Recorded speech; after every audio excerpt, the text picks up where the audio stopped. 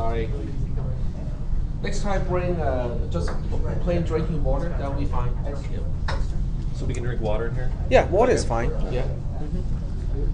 All right, so I'm going to get started with the class. It looks like this is a good time to take roll. I hope it's not because of the highway, or any local flooding, because I'm seeing about, I'm just guesstimating maybe 20-ish people right now. So half the class is missing. I just printed out the current roster of this class. We are supposed to have like 44 students or so. So even though this is a relatively big classroom, I think the number of occupants is written somewhere in this room. Participants 48 right there. 48? Okay. So we should be about close to filling up the entire classroom with 44, 45 students with only 3 seats available. Right now we have about half of those around here. Okay, I'll pass this row sheet a little bit later. What we'll do instead is I'll just go ahead and take a second look at the homework assignment because it is due on Thursday, okay? And on Thursday, we'll also have our practice exam so that we know what kind of questions I'll be asking on next Thursday. Yep, go ahead. The practice exam is worth no points. It's really, as the name implies, it is only for practice purposes. So what I'll do is I'm going to dig up, maybe a past exam, from the last semester. So it's going to be the actual exam one in the previous semester. It's not like watered down or anything like that. So we can use it as an opportunity to look at the type of question that I'll be asking, and also the scope, what kind of question or what kind of material you need to know for this particular exam. All right. So are there any other questions before we take a look at the current homework assignment that is due on Thursday? No questions? Okay. Yep, go ahead. I know when you do the homework assignment, you don't want to give us like all the information, but when you give us examples, okay. I guess you could say in a way misleading because they're way different than the homework, Okay. So it's that kind of throws me off. Okay, well, let's take a look at the assignment first, and then I can give you, a few examples, maybe. All right, so here is, I think this is your homework assignment. Does it look about right to you? Okay, I just want to make sure that I did not bring up the homework assignment of the 10:30 class because they have a slightly different homework assignment. So this is your homework assignment. What you need to do is to do all the steps that I talked about last Thursday. Okay, so remember on last Thursday, I go through step 1, step 2, step 3, and so on. So there are several things that are key to what you need to do. In this case, there are a few people ask me the question, what is J and what is K? And the answer is, one, you know that they are independent variables. In other words, the value of J and the value of K, they are independent to everything else in this particular program. Two, we know that J does not appear on the left-hand side, nor does K. They do not appear on the left-hand side of any assignment statement in this particular pseudocode. So you have to kind of keep that in mind. Beyond that, the actual value of J and K should not matter at all. We are not tracing this code. We do not need to know the exact value.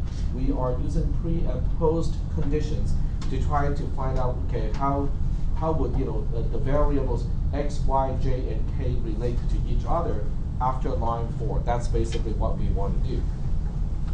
All right. So are there any questions about that particular aspect of the homework assignment? Is it possible to trace in a way like? You don't want to trace it because that's not what the question is asking. But like if you were, I guess my question is, if it is possible to trace it and you were to trace it, would that completely throw me off? You would not get any points because that's not what I'm asking. But would it help? Would it help? Yeah. That's a question only you can answer. Because I never really looked at it that way. Oh. I just say that because, like, for example, line 1 is, you know, x you change to j. Whatever value of j would be x. So Right. is that important, you know, on the next line, sort of? Yeah. Well, maybe. Yeah, so You have to kind of think about it. You have to kind of think about how each line affects, you know, other lines. Okay. Without using the formality that we talked about last Thursday, you need to look at the sequence of assignment statements and say, okay, does this affect other statements? Does this affect other statements? But the point of pre and post condition derivation is you only have to focus on one line at a time, on one statement at a time. So in other words, when you're working on statement number 1, you don't have to think about statement 2, 3, or 4. You know, you just focus on statement 1. When you work on statement 2, there's one brief instant you have to say, okay, how does this relate to statement 1? Because otherwise you won't get the precondition to start with. But once you have the precondition of line 2 to begin with, then it is by itself, it is independent to all of the other lines. Because now you have a precondition, you have an assignment statement. We talked about how to derive the post condition of an assignment statement given the precondition last Thursday. So you apply those techniques to line 2 and line 2 only, and then you work on line 3 exactly the same way. Yes, go ahead. The issue that I'm having with this is line 1, for example. It seems like it's already at its base. Like I can't do anything else with it. It seems like it's done to me. it can't be false, right? What? It says it's What am I true. supposed to do with line 1? That's what's confusing. Getting started with it is the issue. Okay, so are you talking about how to derive the post condition of line 1 in this case? Well, you follow the steps that we talked about on Thursday. So what was the first step that you need to do as far as what we talked about on Thursday? Define it. To define what is the left-hand side, what is the right-hand side. Now that is step 1 already, right? Step 1 is just look at the assignment statement itself, figure out what is the left-hand side, figure out what is the right-hand side. Now when we talk about right-hand side, left-hand side is relative to the left arrow symbol itself, right? So when you look at the statement, you know, it should tell you which one is the right-hand side, which one is the left-hand side. Step 2 is actually the most difficult one. Step 2 asks you, if you look at, okay, go ahead. It's for the inverse. Right, you define the function f so that the right-hand side becomes, you know, the actual definition of, in this case, f of x. So now you look at, you know, f of x being j, and then you say, well, is there an inverse function? In other words, is there a way to reverse this operation? Yep. And on that, if you're not saying it's a function, like if there's no x, and then You you're not define saying, like fun- you- like you- on line 2. I'm sorry.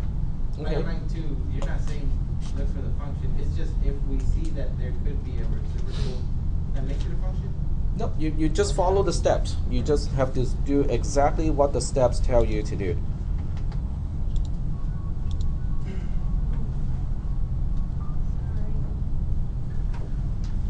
Okay, I'm going back to the notes on last Thursday, which is the 27th. And this is the 9 o'clock class. So I'm just going to locate the portion that I think is relevant. It's a little past halfway. Over at some universities. I got it. Okay, there we go. In this case, I apply f prime to x plus 1, so I get whatever. There we go.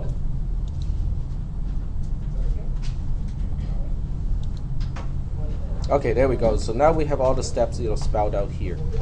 All right, so let me just pause here, maximize the screen, and make sure that we use the highest possible resolution.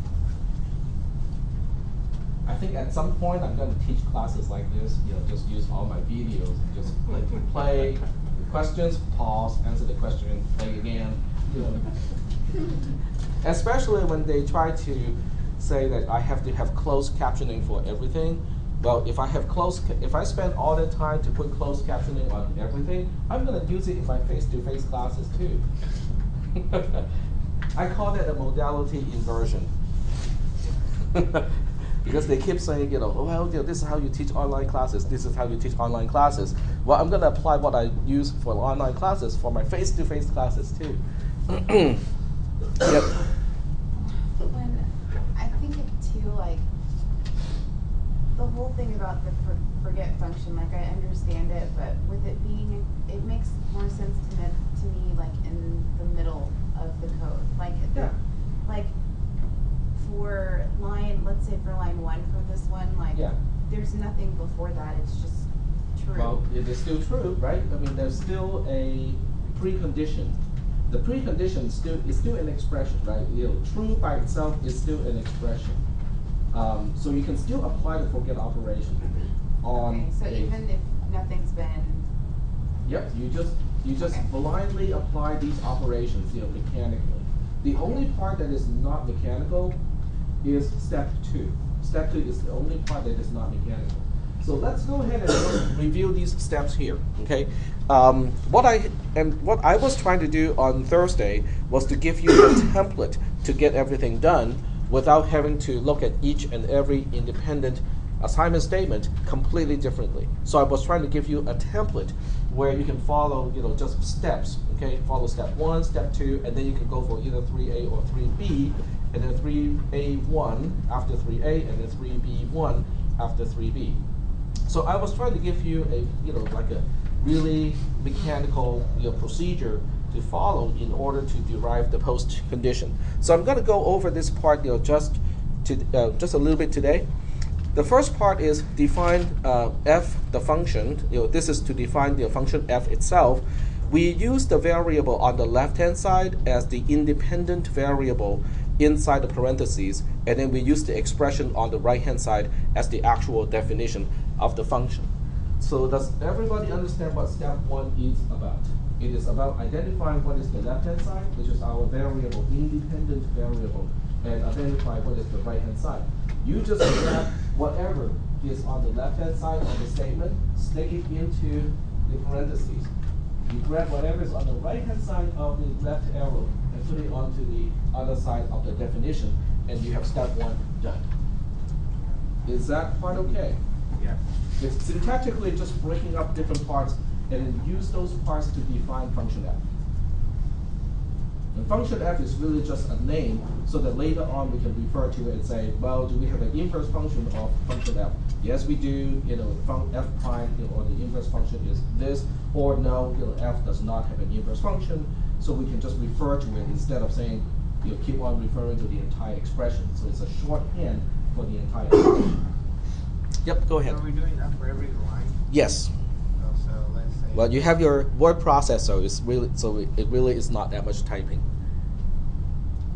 So we do have to apply this to all 4 lines in the pseudocode. You have to follow the same steps. Say again? Once you're done with one line, you can jump to the next one and then do the same process. Well, let's worry about that next. Okay, but we focus on one line at a time. So right now we focus on line n, where n can be line 1, 2, 3, or 4. Okay, but we focus on one line at a time. Can we change the font to Arial so it's easier? You can change the font as long as it is still legible.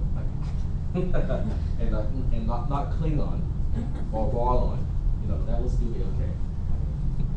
You can actually download, Klingon, font, or Vorlon for those of you who watch Babylon 5.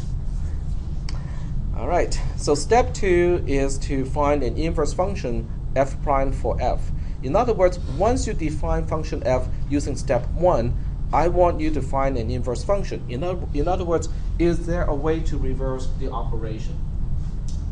Now, there are several key factors that can help you decide whether there really is an inverse function or not before you even try to find one.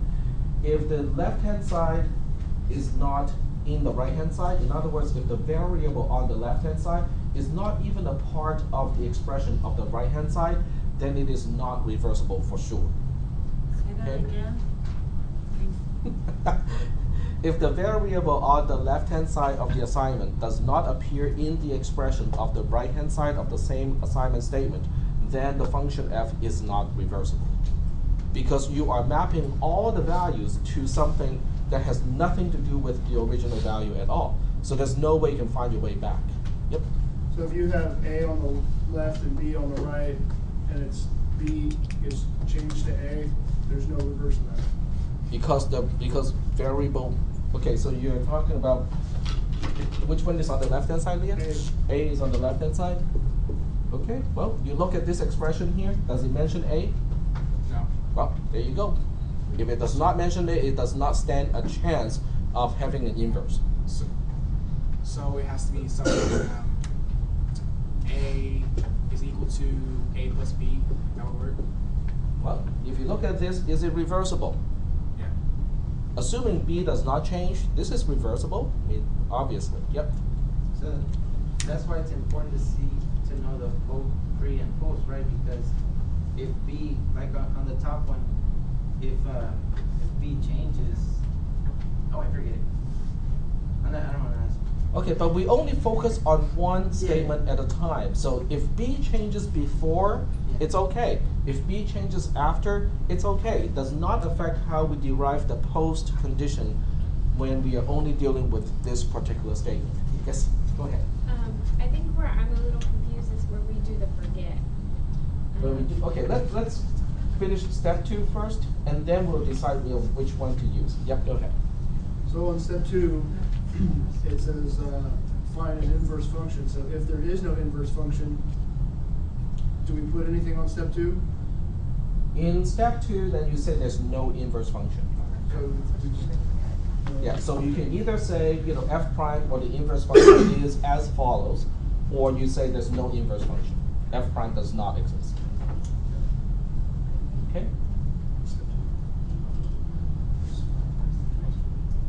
Is that part okay? Because I think the later part of this video, I went through 2 examples. One where the inverse function does exist, and the other one where the inverse function does not exist. Yes. So you want to refer to those and find out, how I write it down. And if you want to kind of make sure that you follow exactly the same format and no point is taken off because you're using something else and you're missing certain steps, just follow all the steps that I do in my exam. You're doing this using a word processor, which means you're not really spending a lot of time writing, you're just typing.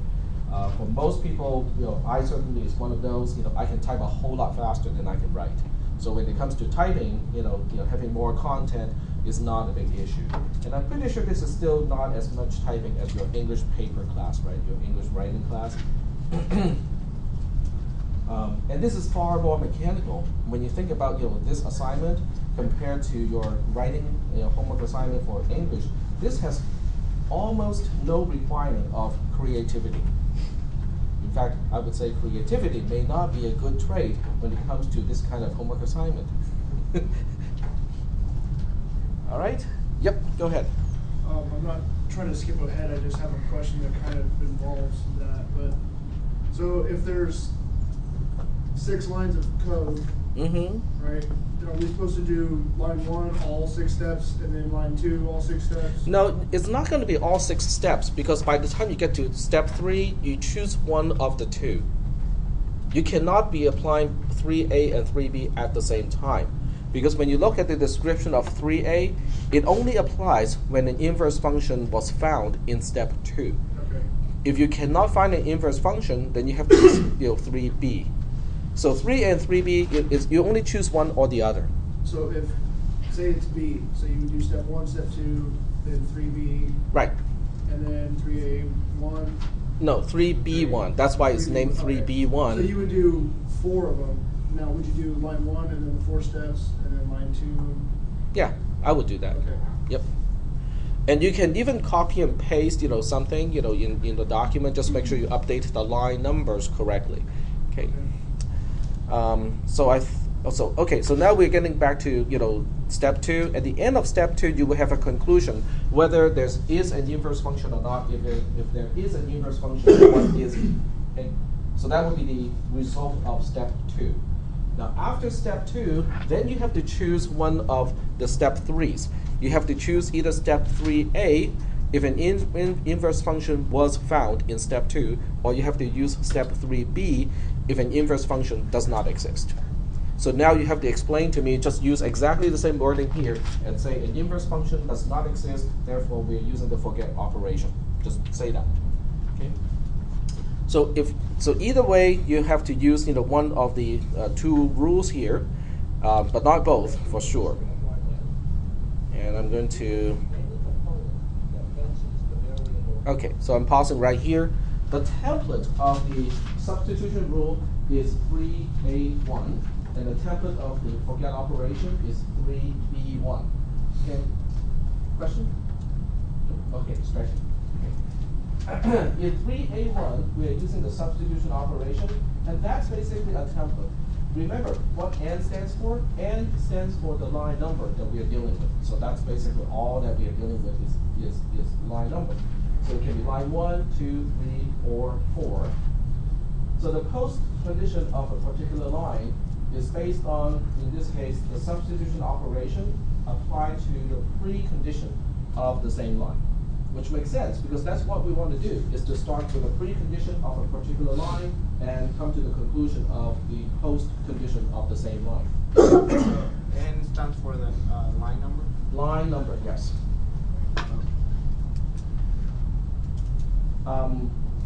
And then there are three components to the substitution operation. Yep, go ahead. Well, I had a question. On the homework on line 1, it's like J goes to X as the assignment statement. X gets J's value. J, right. So what are we supposed to say that the precondition of that is? The pre one is given to you in the assignment. Just says it's true. Yeah. Then that's what it is. Okay. But you still apply the same operation. Whichever one you feel is applicable is the one that you have to apply the operation to. Okay. Okay. So let me get back to that one. Yep, go ahead. Would like the post condition of line 2 be the same as the precondition for line 3? Yes. Okay. You kind of have to mention that, because otherwise you cannot link. Because if you can just go from the precondition to the post condition of a line, then you cannot link all the statements together. So you have to have a mechanism to link statement 1 to statement 2, statement 2 to statement 3, statement 3 to statement 4. I believe my example may have an illustration of that as well. Yep. And what's more, I mean, I know you have to put both of them, but if you were to put a post condition, for example, of 3, a precondition of 3, you're including the post condition of 2, right? If they are sequential, yes.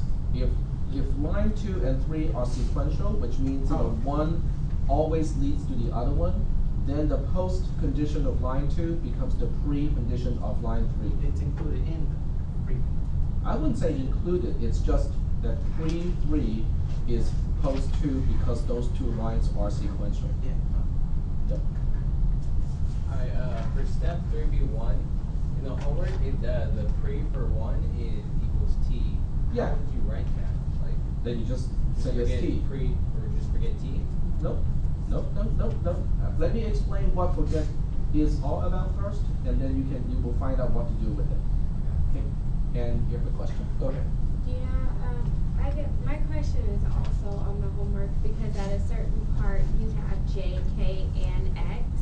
Yeah. And so, and I believe that it's a 3A1 step. And so I don't really know how to do it because I think it's saying Y gets F prime of Y or whatever. You know how we kind of, I don't know how to explain it without like saying, you pretty much don't want to go over the answer for the homework. So I don't really know how to say it, but. Well, let's see if the example here can help illustrate it, okay? Is this the same one as last time? Yeah, this is exactly the same one. But I'm re-explaining it, hopefully in a slightly different way. Okay. So step 3A1 is the template of using the substitution operation. The substitution operation has three components. The first one is the precondition itself, which is what are we working on? What are we changing? What are we making the modifications to? The second component is the left-hand side of the assignment statement, which turns out to be the same as our independent variable in the function definition. Is that okay? So you can see how LHS on the left-hand side appears. It is in the expression in the assignment statement itself here, but it is also used to define the function.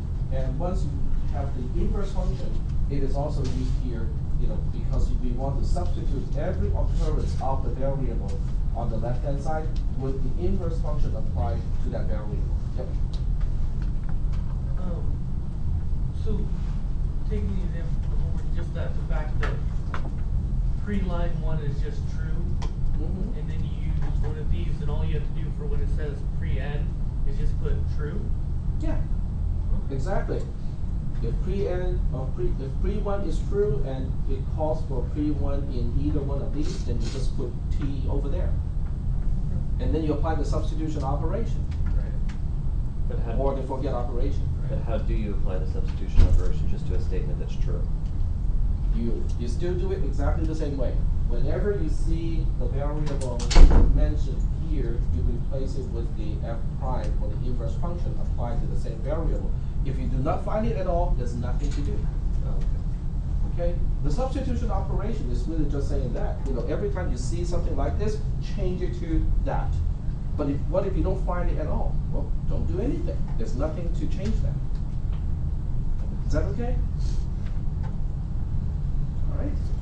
Okay, so let's move on to 3b1, which is the forget operation. The forget operation, this is not the entire thing. I have to kind of finish this too. But on top of this, you can also use a conjunction to say, left-hand side equals to the right-hand side. Oh, there we go. Okay, so now we have the entire thing. If you apply the forget operation, this is the template of the forget operation. The forget operation basically says the post condition of a line, which in this case is line 1, I just use and to represent the line number, is based on the forget operation applied to the precondition of the same line. What we are forgetting is everything that mentions LHS in it, okay, the left-hand side variable in it. And on top of that, we can also state something outside of the forget operation, which is the left-hand side equals to the right-hand side. How do we know the left-hand side equals to the right-hand side after the assignment statement? Because it's assignment statement. It changes whatever is on the left-hand side, which is a variable, to the same value as the expression on the right-hand side. So are we doing okay so far with the rationale of 3b1? The forget operation. I mean, you're gonna do an example, right? Yeah, well, I did an example already, so we'll go through that one single example and see if there are any questions. Yep. When you use the forget, do you still change the ends to, like, for example, the ends to a T? Or Pre-n, keep the ends? the ends. You said that you changed the ends in the equation to a T using the No, I did not say that. That's what you. I said pre-n can, somebody mentioned that in your homework assignment, the precondition can be just t or true. So yes, sometimes pre-n is just true itself. But if you it's don't change it. But you don't change it. You don't change it. In 3b1 or 3a1, you do not change it. Does t mention anything about a variable? Is true the name of a variable? No, but No, then the substitution operation cannot apply to it. Can you forget it? Well, you cannot forget it either because it does not mention the variable on the left-hand side of the assignment. Yep. I thought true was just true and you didn't have to write it again. No, you have to write it. I mean, if true is the precondition, then it is the precondition. Well, I You wrote take- it in the thing, but like for post one, I thought that we went through this whole long explanation that true equals true, so just we know it's true, and that's it, and we didn't have to write T anymore for a previous assignment. So Yeah. that's kind of. Does anybody remember Only- that? Yeah, Or it's am I like if retarded? true and X, then we can only write X. Only if it is true and whatever, then you can simplify to whatever. Oh, okay. Okay. I That get it. simplification Right. only applies when true appears on one side of the conjunction operator. Okay. Okay? Okay. So it's not universally applicable. It's not like every time you have true, then you can just ignore that. It's only when true appears on one of the sides of a conjunction operator, then you can do the simplification. In other words, true is kind of like 1 in arithmetics. So when you say 1 times x, then you might as well just say x, because 1 times whatever is whatever.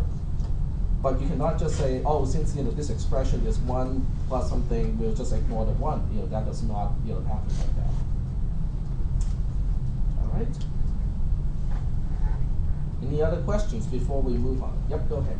Once we do 3A1 or 3B1, and we're going to write down, let's say, line 3. I will show you exactly what steps you have to go through. No, I just wondering, when we say pre 3 equals post 2, can we, on the next line, say pre 3 equals, and we just copy paste them what post 2 is? So Yeah. yeah. Yep. So these are basically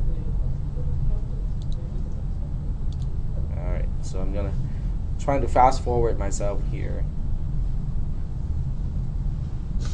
and it's not letting me fast forward. You're not on it. Aren't you on the document? No, this is a part of the recording. Oh, really? And it's just up there. It's that clear. Yep. This is paused. This is playing. Maybe the internet's down. The internet is not down yet, but it is very slow, and I can't see the little thumbnail It's thing. playing, the counter's counting. It's counting because I can see it's counting too because it's blinking. The cursor is blinking. Because that's a part of the recording. I cannot be playing the recording, if the cursor is not blinking, right? Okay. It's just that I was explaining something at the time, and I wanted to kind of fast forward. Okay, let me try this. There we go. All right. I want to finish the whole thing first, and then I can go back and talk about how those steps are applied. There we go. Stop. Okay, here we go. Okay. All right, so let's take a look at line 45. In other words, we are looking at this portion of the code, okay? Forget about 24. We are not quite at 24 yet. Okay, starting with line 45. Okay, line 45 is an assignment statement. It basically is x gets x plus 1. Okay. So we follow the steps that were basically prescribed earlier. Step 1 is just to define what exactly is the function. Okay. Well, function x, the function f applied to x is x plus 1. How do I know that? It's just breaking up the assignment statement into two parts. The left-hand side, which is x, goes to here, which becomes the independent variable of the function. The right-hand side, which is this part here, goes to the definition of the function because that's how we want to break it up and define function f. And that's step 1. Okay, step 1 is really that, just that. Step 2 is to attempt to find an inverse function f prime for function f. So you look at the expression here, x plus 1. Does it mention the variable on the left-hand side? Yes. It does. Okay, so you have a chance that this is reversible, or an inverse function does exist. That is not always the case. For instance, if I have x minus x, then an inverse function does not exist. But if I have x plus x, an inverse function does exist. So in this case, an inverse function does exist, and in fact, the inverse function is defined as f prime of x equals x minus 1, because x minus 1 is going to undo what x plus 1 is doing. And here I have even a proof. This is the only step that you can skip, is you don't have to prove to me that f prime is in fact an inverse function of the function f.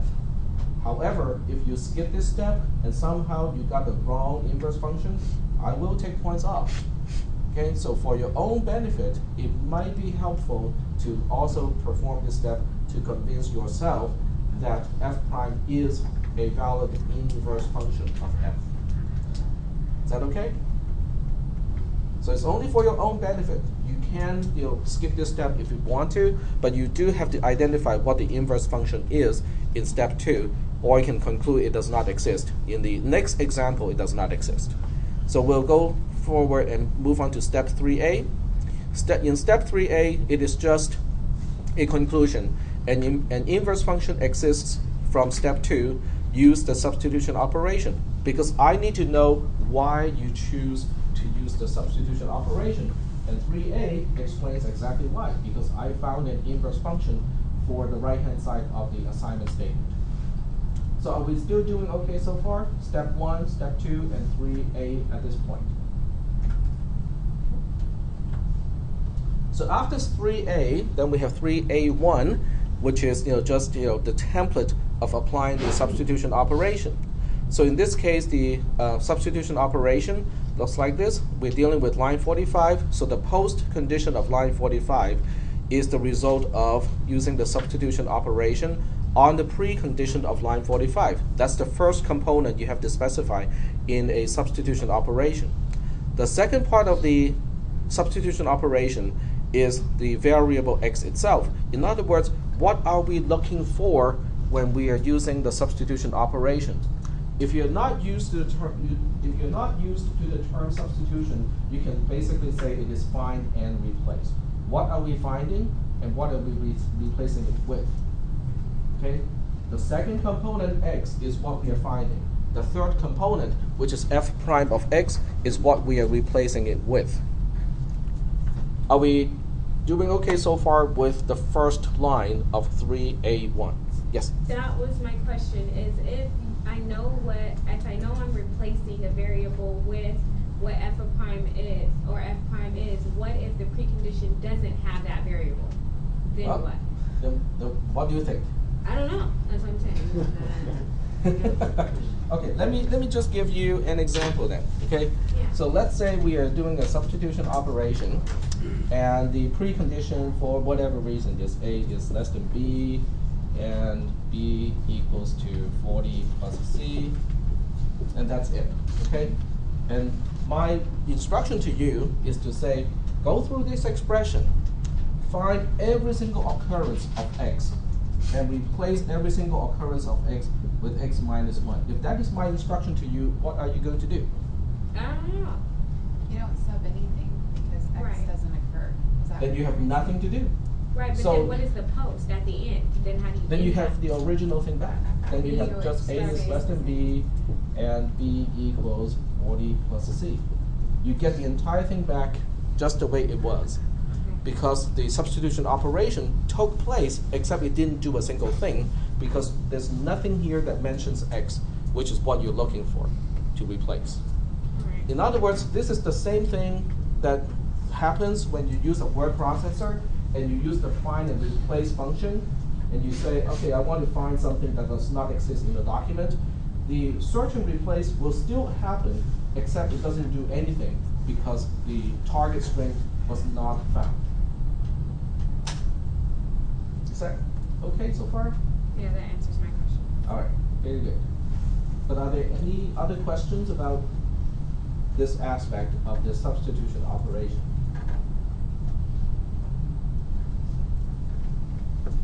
No questions? All right. So, but in this case, we do have something to replace because I give you the precondition of line 45 to be x is less than y and y equals to z plus 20, which is actually pretty close to what I have in the example. And the inverse function is x minus 1. So that means I have to replace this mentioning of x here with x minus 1. And that's why we got x minus 1 is less than y, and y gets z plus 20. And I missed one close parenthesis right here. There should be another close parenthesis right there. But we have to kind of remind ourselves, why are we doing this substitution operation? It has to do with, if there's an inverse function, we can reverse the operation. In other words, we can undo the effect of the assignment statement. Now, the nice thing about being able to undo the effect of the assignment statement is, if we knew something about how the variable on the left-hand side relates to all of the other stuff before the statement, now we can say about the same thing, except now we can say, if you reverse what the statement did to this particular variable, we can still say that this undone version of the variable relates to all of the other variables in this particular way. That is the reason why we have the substitution operation. So the essence or the meaning of the substitution operation is actually just as important, if not more, than the mechanical steps of performing the substitution operation. Is that part okay? The rationale of the substitution operation? Not really? Okay. So let me explain that part because that really is the more important part. Okay, in this case, okay, in this example, line 45, for whatever reason, pre-45 is already derived, and which means when line 45 is about to execute, I know this. I know x is less than y, and I know y is z plus 20. Now, we don't want to ask why that is the case because it comes from the derivation of the previous 44 lines. Okay. We know that line 45 is just adding 1 to the value of x. Is that okay? So we want to find out, okay, now that we have added 1 to x, x is now 1 more than what it used to be, can I still say something about x and how it relates to other variables? That is the question. That's the post condition of line 45. Is that okay so far? What post 45 is really about? Okay, what do we know about these variables? Well, you can say, well, since we changed x, everything that we knew about x we have to forget. Okay, but that's really a kind of lazy approach to it because we do not have to throw away information. Okay, instead, what we can do is to say, well, in the post condition of line 45, the value of x is really just 1 more than what it used to be. And I know before I do the increment, x used to be less than y. So if I subtract 1 from x after line 45, I get back to the old value of x before line 45 executes. And what did I know about that value? It was less than y. Exactly. So that's why the substitution operation works the way it does, is so that we can reestablish the relationship of the value of the variable with everything else prior to this statement by using the inverse function applied to the variable that we are changing. Yes? So what would you say then in the case where x is, like we changed the pre-45 to x is greater than y, we subtract 1 now, what can we say about that? Same thing. That x minus 1 is still greater than y? Yep. And it makes sense. If x used to be greater than y, right, and you add 1 to x, then you can say not only that x is greater than y, but x minus 1 is also greater than y, which is telling me more than just saying x is greater than y. Okay. Because it's more precise. That's exactly what it is about. So I'm hoping that you guys are understanding not only the mechanical aspect of applying the substitution operation, but also the rationale of the substitution operation. Because understanding the rationale of the operation itself is going to tell you exactly what to do if the precondition of line 45 does not mention anything about x. Well, you do exactly the same thing, except there's no x to replace, but everything else would still be kept because you didn't change any of the other variables. Yep. Roll. Oh, take roll. Thank you. And this is the early class. There you go. All right. So are we okay with steps? Step 3A1, the first line. Okay. The second line is derived from the first line. Now, how do I get from the first line to the second line? The first part is I just expand what is pre-45. Pre-45 is given to me like this, so I just expand pre-45 to x is less than y and y equals to z plus 20. Is that okay? Does everybody understand how I just expand the precondition into its into a conjunction? Okay, it's just substitution. It's just expanding the precondition. X is x. Okay, the second component does not change. The third component, in the previous line, it is really just a symbolic reference to the inverse function applied to the variable. But since we already know from here that the inverse function is x minus 1, I just put it here and say, well, now we know exactly what f prime is. Let's go ahead and use that expression. From line 1 to line 2, it is just expanding what we already know so that we can carry out the actual substitution operation. The third line is the result of the substitution operation. And as I said a little bit earlier, I missed one close parenthesis right here. Basically, I find this x here, which is what we are looking for, and I replace it with the replacement string or replacement text, which is x minus 1, and that's it. That's the entire operation. Yep.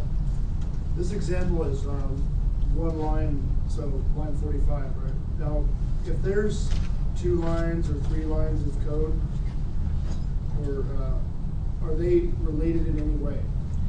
They are related in the only way where the post condition of a line prior is the precondition of the line after.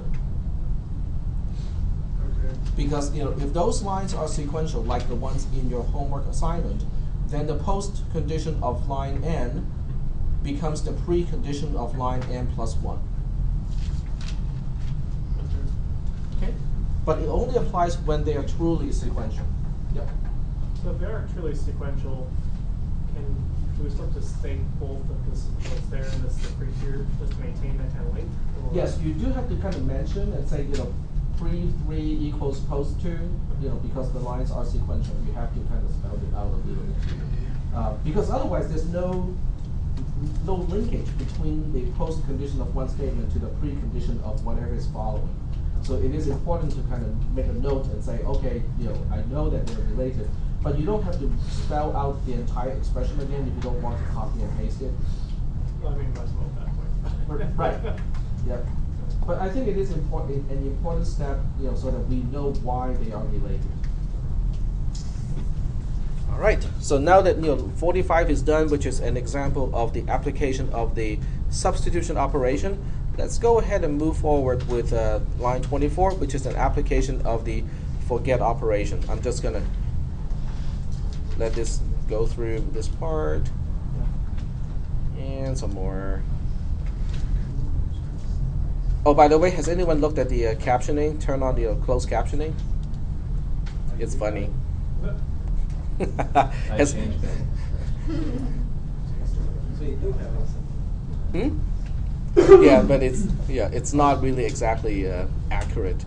It's YouTube doing it? Say again? It's through YouTube. Like, Yeah, YouTube has an automated thing to do it.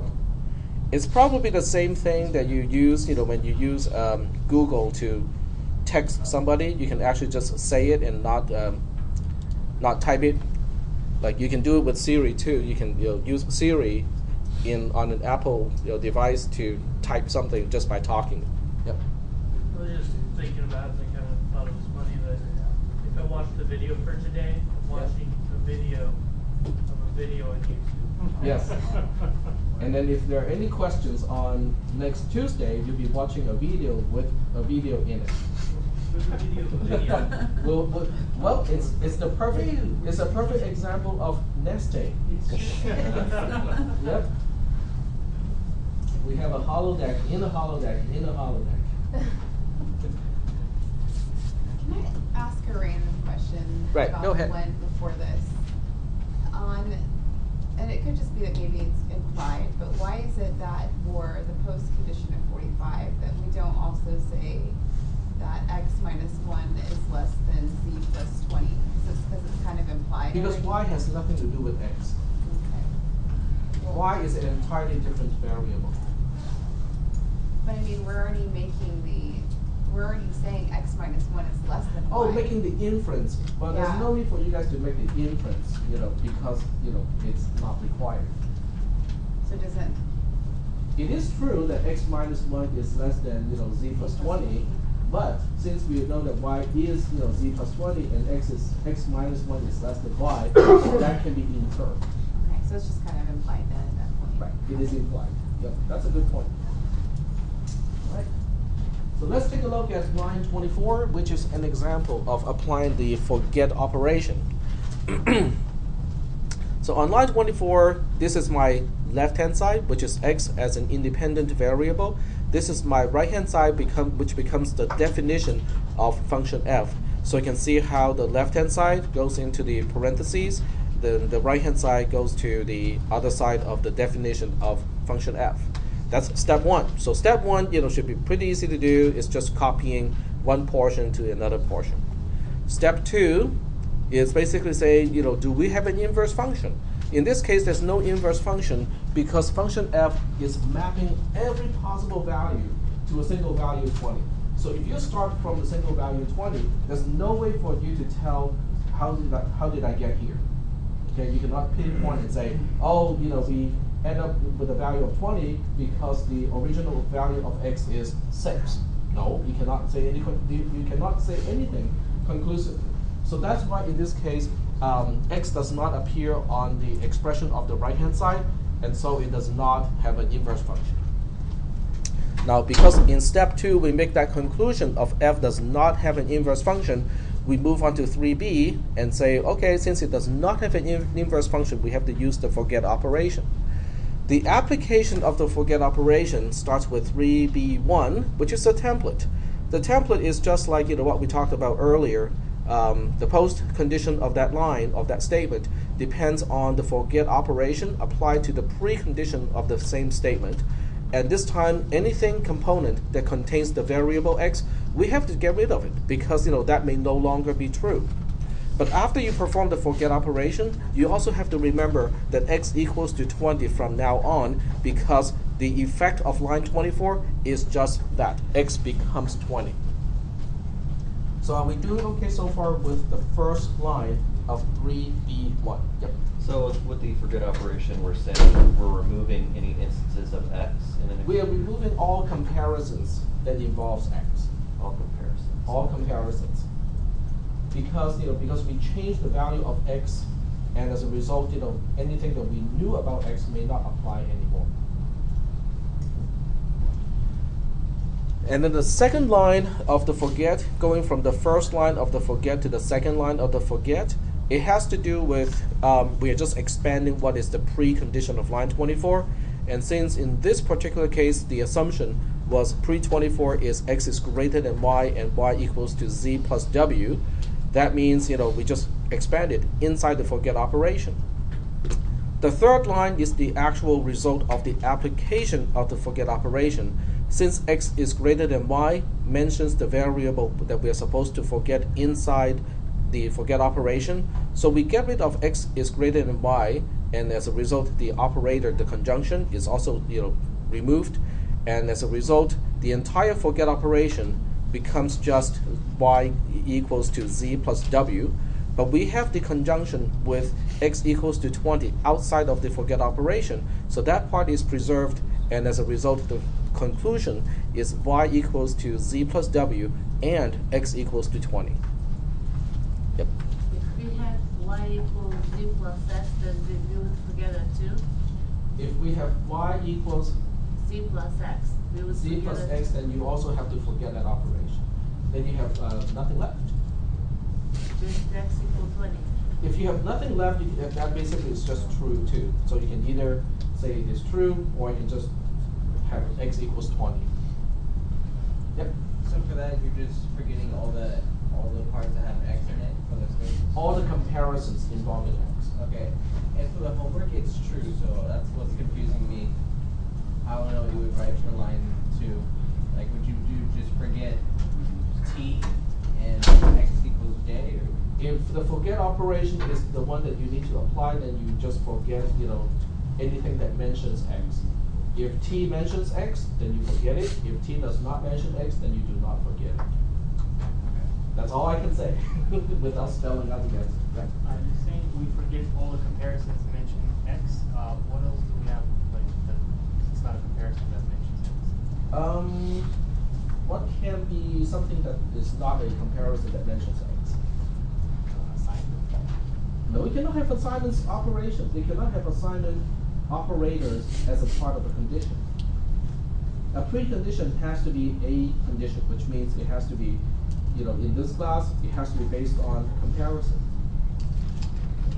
So precondition has to be a comparison. A precondition has to be a comparison, not an A assignment. precondition is a condition. A condition can be a compound condition involving logical operators like and or not. But when you boil it all the way down, the most basic components that can give you a true-false value will be a comparison. So everything has to boil down to comparison at some point when we look at a condition, other than the statement true itself.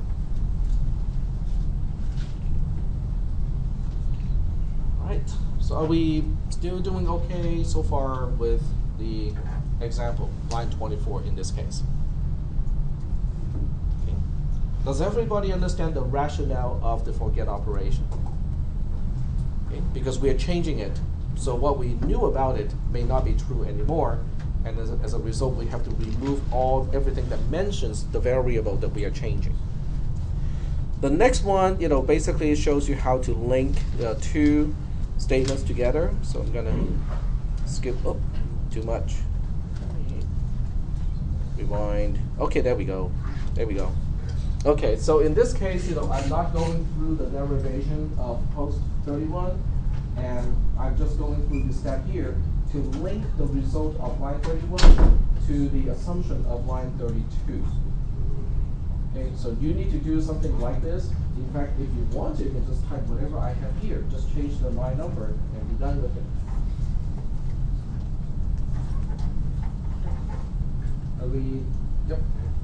And basically, with that plus the next line, I said 32 equal 1. I basically made a second line where I said 332 and then just equal, and then wrote down the post 31.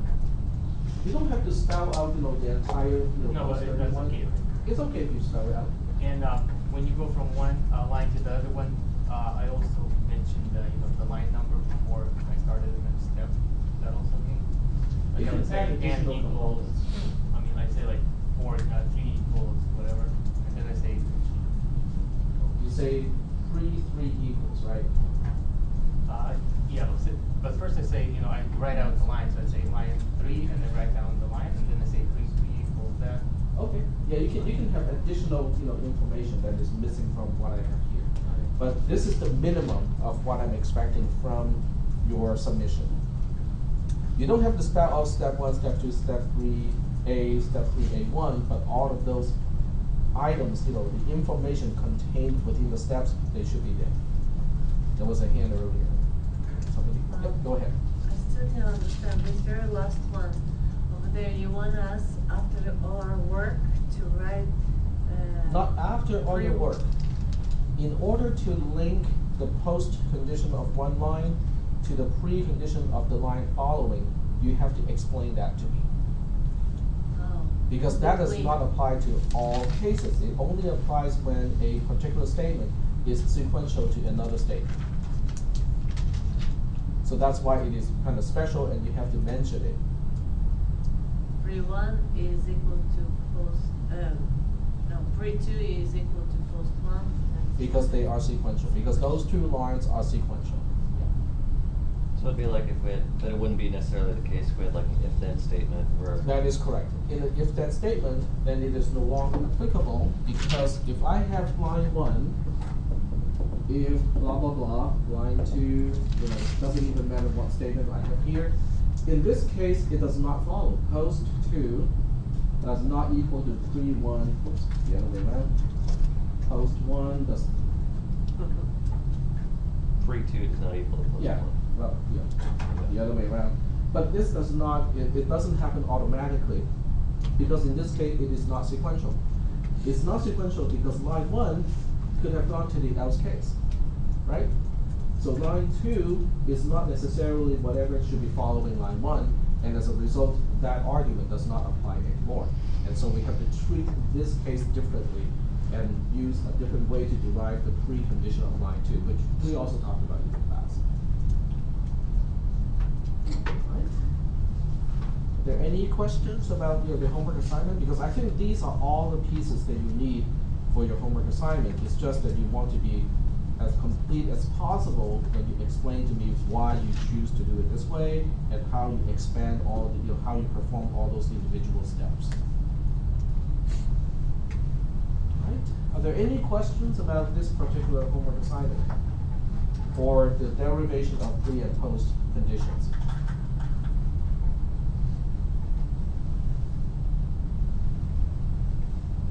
It's all good? Yeah. All right. Well, this is all getting recorded. Let me just double check and make sure that I am recording an annotated version of a prior recording. Yep, it is being recorded. That's good. But this is why I like having the class recorded, because I can actually go through the same material, but explain it either differently or in more detail, or you guys can review it and ask me questions about the material of a prior class, and then we can go over that stuff again. Okay. Any other questions before we continue with our lecture material? Okay. Now just remember, next Thursday we'll have our first exam, our first midterm. It is open book, open notes. Anything that is either printed or handwritten you can bring it to help you in the test. Okay. For those of you who want to work together, kind of like study together, it is encouraged that you guys study together and come up with the same notes, whatever you want to bring to the class. That's perfectly okay. The only thing that is not permitted is writing down something during the exam and then pass it to the next person. Yep. Do you need a Scantron? No Scantron is needed. Typically what I do is I leave enough space on the question paper itself, so you just write your answer on the question paper. I collect everything back, I grade it, and I enter the grade into Moodle, and then I pass the papers back to you. Yep. Is it just going to be like a series of problems that we have to figure out, or? Yeah, it's going to be about 4 or 5 questions, depending on the complexity of the question. There will be, most of those questions will be traces. So you'll be asked to trace a particular program. You will be asked to complete a trace that may be partially done, or analyze a trace and figure out what is wrong with that trace. And we won't be doing any of the post or pre stuff, or? There will be one question for pre and post condition, because I know how much you guys like it, so I'll only give you one. Unless you guys request it. I want 3 of those things. Yep. What about the nested statement? We'll have nested statements, yes. We will have that. Are there any questions related to the nested statements? Yep. Okay, that's okay. So our study guide is on the website, right? Where you say exam one practice, so that's what our study guide. Your study guide is basically everything that you have access to on the website. So it's going to be like, so our test one like that, right? So on the exam when it says, which this, like on the practice test, to give us the example of like while statements and set trace it. Mm-hmm. Like that, right? It'll be like that, but on Thursday, I will give you the actual, practice test. I do change my question types from, semester to semester. So for this semester, I might try something new that may not be in the practice test itself. For instance, I might give you a trace that is incorrect, and you guys will have to find out, what is wrong with that trace and fix it, which is not a question type that I have used in the past. So I do reserve the right to make any modifications and ask any new types of questions. And you had a question earlier. I was going to say that, just to be clear, we will have time in class to conduct the practice exam, so we can study Right. again. Okay. Yep. Just sure. Yep. So this is the 13th. That will be 1 week from this Thursday. And this Thursday is the 6th, so 13th is the right day. And will you review conjunctions and disjunctions and their meaning, maybe, or? Conjunction and disjunction? Just their meaning, kind of. Conjunction is and. Yeah. Disjunction is or, and negation is not. I can kind of point out, where we cover that material. That's in topic 2, when we talked about conditions. So when we talk about conditional statements, we also talk about the logical operators. So that would be conjunction, disjunction, and negation over there. And each one is defined by spelling it out, completely. So all possible combinations are spelled out. Now, because you are allowed to bring, everything, which includes my notes, okay, and my notes are available in both HTML format as well as PDF format. So that means, during the exam, I cannot answer questions of what is this symbol represent. I cannot answer those questions. I can clarify what a question is asking, but I cannot answer, any questions that is already in the notes. You are assumed to have read the notes already. Yep.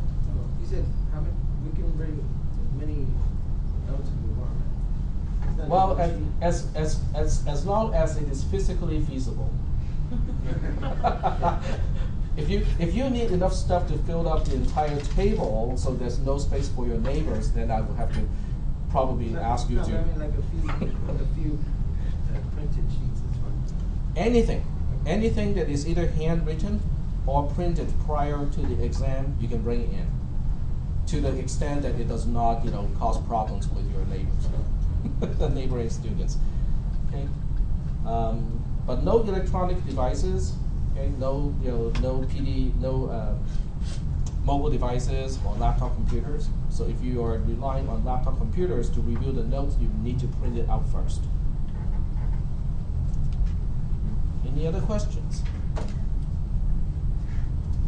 Well, if there are no other questions, we'll go ahead and. Are there any questions about nested statements? Because that seems like to be one of the things that you guys might have a question about. Go ahead. They are. Well, they'll be in the exam because that topic is prior to the pre and post conditions. So we have talked about that already. May I ask, what part of nested statements, is the part that is confusing and kind of you don't know what to proceed after a certain point? I think the conditional statements makes it harder. Is that the one that?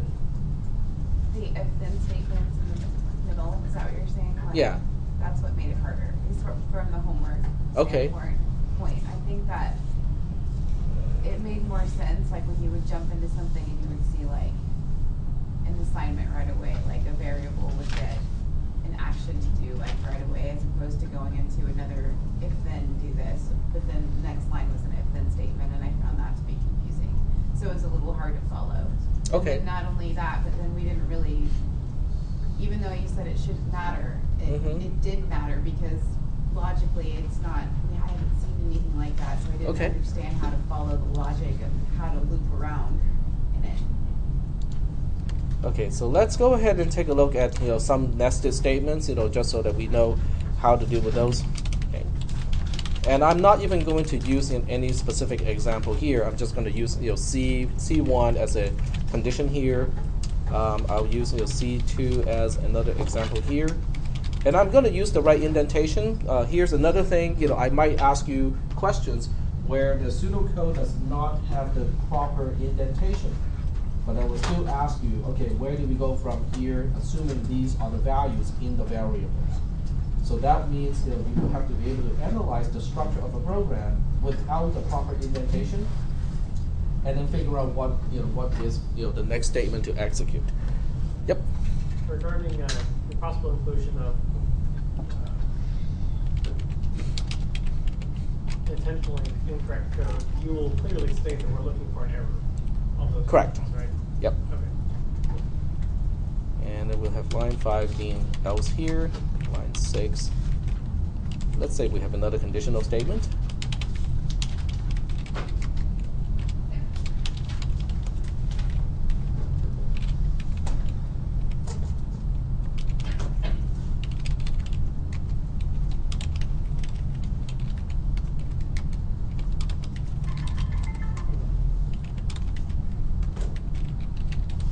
All right, so let me just kind of fix all the indentations so they really line up nicely. I cannot stand it when they don't line up really, really nicely like that. Yep. In regards to the grade book, is there any way we can check our overall grade? Not yet, because I have to clean it up first. Not yet. But all your homework assignments, everything that we have done up to this point will still fall into the 20% of the homework assignments. So it's still, we are still working, just within the 20%. How much of the 20% depends on how many more homework we're going to do for the rest of the semester. But I would say we are probably less than 1/3 through with all the homework assignments. So we are about, I would say about 6% at the most done at this point, with as far as your 100% is concerned. Yep. Why did you indent the first if?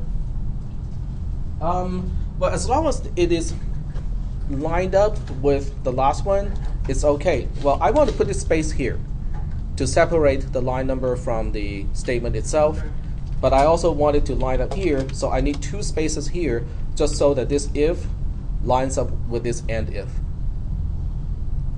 Is that okay? Yeah. All right. So let's just take a look at this hypothetical structure of a program.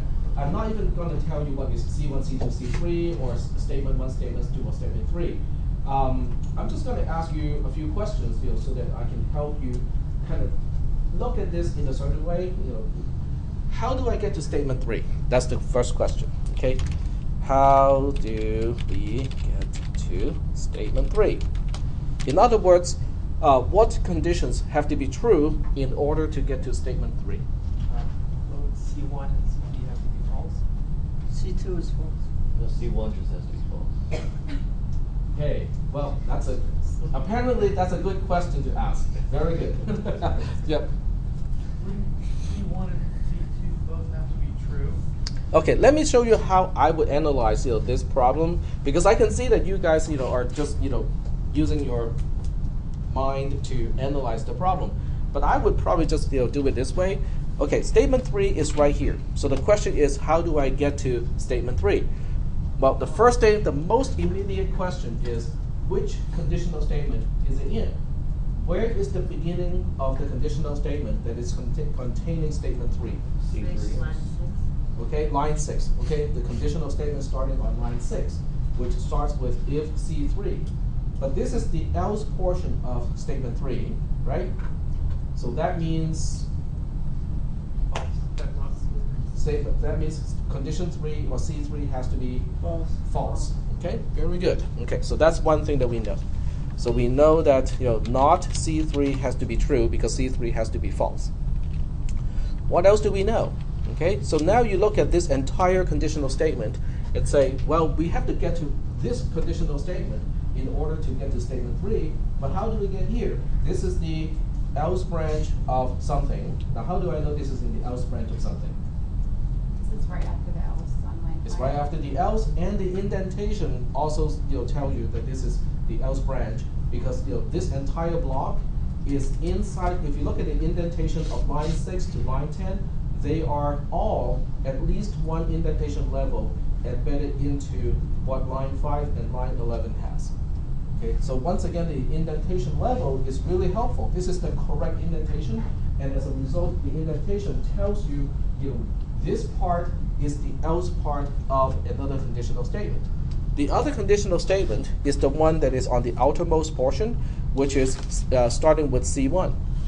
So now the question is, does C1 have to be true to get to here, or does C1 have to be false to get to what I have highlighted at this point? False. Has to be false. Because it's the else, you're absolutely correct. So it's not C3 and not C1. Okay. What about C2? Can we say anything about C2 when I am in statement 3? Is it true or is it false? It's true. I cannot say a single thing about C2. It is not evaluated. I did not get here because of C2, and as a result, I cannot say a single thing about the condition C2. It was not on my way here. Is that making any sense? And since I did not evaluate C2 to get here, I cannot say a single thing about it. I cannot say it is true or false. I just did not evaluate it at all. Yep. How about if we ask the question about statement 2, then we involve C2? Statement 2? Well, let's think about statement 2. Okay. So let's go ahead and answer the other question. In fact, we'll take a look at 4 questions. Okay. Let's take a look at statement 2 since we are right next door of it already. So now the question is, how do we get to line 7? The most immediate condition that has to be true or false is C3. Now C3 has to be true because this is in the then branch of that conditional statement. If you look at the nesting level implied by the indentation, statement 2 is the then branch of the conditional statement starting on line 6 because it is between the then and the else of that particular conditional statement. Okay, very good. So we know that C3 has to be true. What else do we know? Well, once again, in order to get here, we have to be getting to the else part of the outer conditional statement, C1 has to be which false. means C1 has to be false. Exactly. Very good. All right, very good. So next is, how do we get to statement 1? C1 is true, C2 is true. C1 has to be true, C2 also has to be true. Because C1 has to be true for me to get to line 2 to line 4, and then C2 has to be true in order for me to get to line 3. So in this case, C1 and C2 both have to be true. Well, I said there were 4 questions. So what is the 4th one? How do we execute no statement? None of statement 1, statement 2, or statement 3. In other words, how do I get through this entire code without executing statement 1, statement 2, or statement 3? If C1 is true, no is true, and C2 is false. That's right. No, C1 is true, C2 is false, will end up with no statement executed at all. Exactly. Okay, so in this case, the answer is C1 has to be true, so that we go to line 2 to line 4, and then C2 has to be false, so that we do not execute line 3. But since there's no else statement corresponding to the conditional statement from line 2 to line 4, it means if it is false, we just do nothing.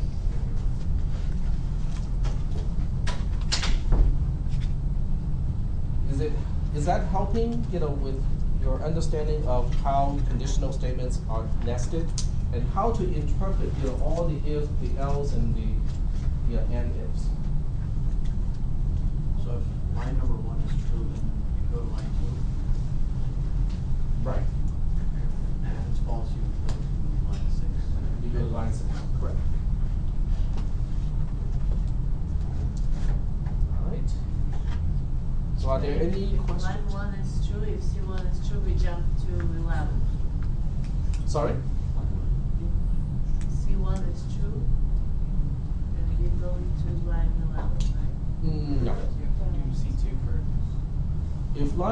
If the condition of line 1 is true, then you proceed to line 2, because then you have to execute the then branch of that conditional statement. So basically what it means is for every conditional statement, you have to identify 3 things. Okay? 1 is what is the condition of the conditional statement. 2, what is the then branch of that conditional statement? What do we do when the condition is true? And 3, what is the else branch of the conditional statement? What do we do when the condition is false? Those are the 3 components that you have to be able to answer or identify when you look at any conditional statement. When you look at the conditional statement from line 2 to line 4, it has all 3 components. Even though 1 is implied, it is not really spelled out. The first component is the condition. C2 is the condition of that conditional statement. Let me just highlight it so that we know which portion of the program we are looking at. We're looking at this portion here. The first component is what is the condition, C2. What is the then branch of this conditional statement, statement 1. What is the else branch of this conditional statement? It is nothing, okay? It still has an else branch, except there's nothing to do in the else branch in this case. There's no operation that you need to perform in the else branch. You can just call it, short circuiting, right? You're just going from the condition all the way to the end of the conditional statement. There was another question. Yep. So let's say line 1 is true, then you go to line 2, then we do whatever is on line 3, then we go back to line 1. No, it's a conditional statement. It's a one-shot thing. You follow one branch, and then when it's done, you exit the conditional statement. So why would you go back to line 1? It is not a while. So after 3, then just every time. After line 3, you get to either line 11, line 12, if there is a line 12, or if none, you go to post.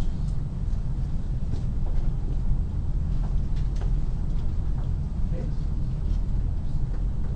So this means, from your question, I can see that, reviewing the material for the while loop, and a conditional statement will be helpful because you're mixing those two up,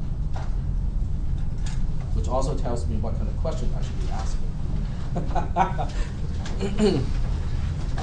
All right, so I'll see you guys on Thursday. You'll bring your questions on Thursday in case you do have time. I submitted, I remember I told you I submitted my trace part of the